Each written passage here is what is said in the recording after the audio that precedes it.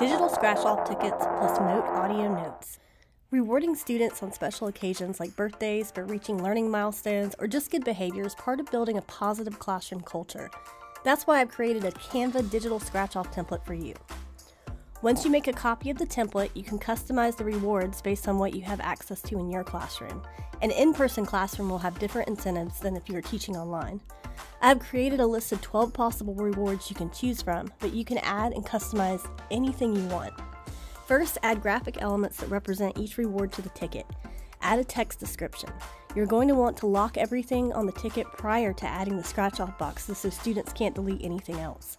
I searched silver box and elements to mimic actual scratch-off tickets.